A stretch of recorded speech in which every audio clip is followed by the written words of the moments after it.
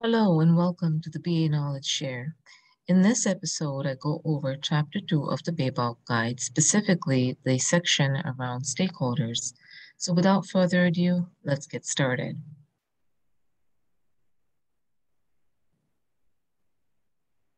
Now, stakeholders, this is section 2.4 of the BABOK Guide. A stakeholder is an individual or group that a business analyst is likely to interact with directly or indirectly.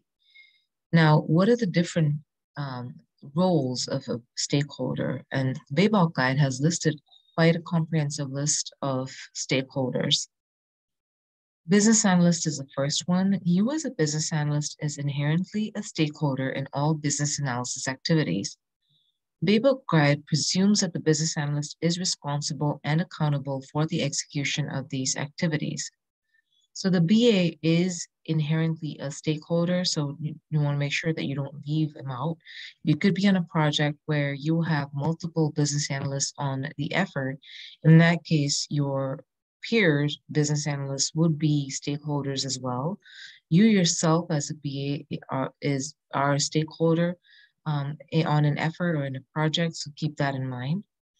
The next one is a customer. A customer uses or may use products or services produced by the enterprise and may have contractual or moral rights that the enterprise is obliged to meet.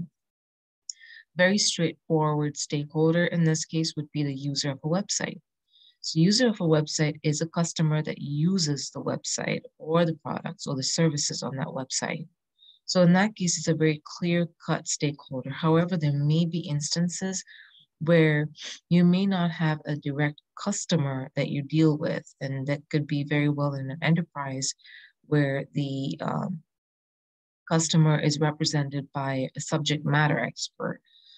So just be wary of your stakeholders and who the users are and who can actually provide you with information that you need as a business analyst. The next one is a domain subject matter expert. Domain subject matter expert is any individual with in-depth knowledge of a topic relevant to the business need or solution scope. This role is often filled by people who may be end users or people who have in-depth knowledge of the solution, such as managers, process owners, legal staff, consultants, and others. The next stakeholder is the end user.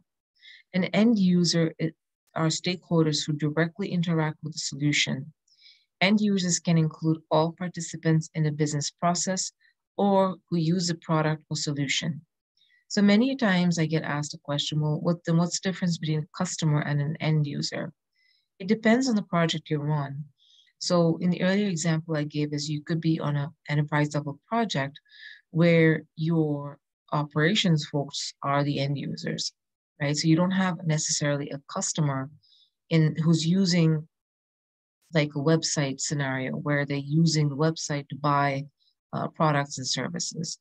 You could have operations folks that are your end user and your customer that are kind of using the product or solution to perform their day-to-day tasks. Okay. The next one is the implementation subject matter expert. An implementation subject matter expert is any stakeholder who has specialized knowledge regarding the implementation of one or more solution components.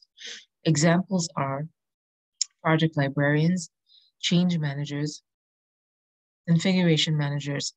One very popular one is solution architects, developers, database administrators, information architect, usability analyst, trainer, and organizational change consultant. So you could have multiple implementation subject matter experts on a project. It all depends upon the effort, right? And in some instances, you may just have a developer, or in some instances, you may have a solution architect if you have that role in your organization, and a developer. So it all depends upon who you're dealing with in terms of the effort. The next stakeholder is an operational support. Operational support is responsible for the day-to-day management and maintenance of a system or product. So the key word here is maintenance. Example, operations analyst, product analyst, help desk and release manager, or they could be a production support specialist in this case. So think of those sort of technical roles as operational support rather than more so like operations, people handling the phones on the front line. So this is more of a back end kind of stakeholder role. The next one is project manager. Project managers are responsible for managing the work required to deliver a solution that meets a business need and for ensuring that the project's objectives are met while balancing the project factors, including scope, budget, schedule, resources, quality, and risk. Example roles are project lead, technical lead, product manager, and team leader. So project managers help you kind of maneuver through project efforts, and business analysts and project managers work very closely. And in some instances, seen it where you have scrum masters and project managers working side, performing the same sort of role, or you could have like a delivery lead in your organization that you're working with that manages the budget, schedule, the scope. The last, the next one on the list is the regulator. Regulators are responsible for definition and enforcement of standards. Standards can be imposed on the solution by regulators through legislation, corporate governance standards, audit standards, or standards defined by the organizational centers of competency. Alternate roles are government, regulatory bodies, and auditor. So examples of a regulator could be in your organization, the audit area within your company. They may need to be involved. Compliance is another area that needs to be involved. Other external sort of regulators could be your health board regulators or your government officials that need to be engaged in this effort that you're working on. And sometimes you may have within your enterprise folks from compliance, or there may be a separate regulatory or department that represents the government's viewpoint, if you will. So in that case, you would kind of leverage what's in your organization to represent the stakeholder. The next one is a sponsor. Sponsors are responsible for initiating the effort to define a business need and develop a solution that meets that need. They authorize the work to be performed and control the budget and scope for the initiative.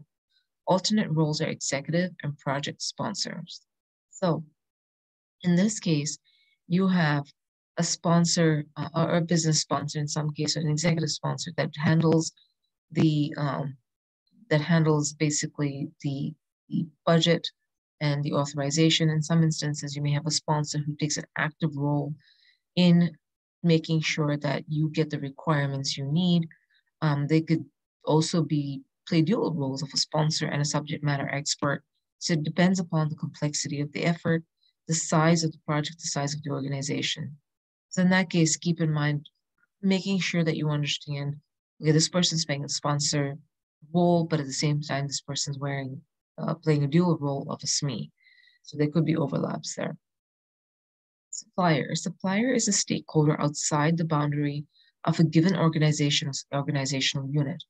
Suppliers provide products or services to the organization and may have contractual or moral rights and obligations that must be considered. Alternate roles are providers, vendors, and consultants. So you may be working on an effort. I think in my earlier videos, I provided an example of a conversion project where you're moving data from one vendor to another vendor or one vendor to an in-house effort. So in that case, you would include your vendors as part of your stakeholders in order to ensure that you have the right requirements or the right data mapping work. Okay, so that's kind of the role of a supplier.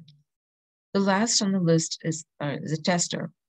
A tester is responsible for determining how to verify the solution and that the solution meets the requirements defined by the business analyst, as well as conducting the verification process. Testers also seek to ensure that the solution meets applicable quality standards and that the risk of defects or failures is understood and minimized. An alternate role is quality assurance analyst. So depends upon whether you're in an agile effort or if you're in an SDLC methodology, your tester could very well be the business analyst itself, right? So you play dual roles. In that case, you yourself are a stakeholder as a tester. In an SDLC framework, you can have a separate test team where you have testers as your stakeholders. In that case, if you have a QA lead, a quality assurance lead, you would engage the quality assurance lead in your JAD sessions or JAR sessions as you move along, and then engage the testers at a later point once you start building the test cases. So testers are also key in terms of stakeholders. So just to kind of wrap up and summarize this section, we went over who a stakeholder is, the different types of stakeholders. We started off with the business analyst, customer, domain subject matter expert, end user, implementation subject matter expert, operational support, project manager, regulator, sponsor, supplier, and last is tester. Thank you so much for listening to this episode.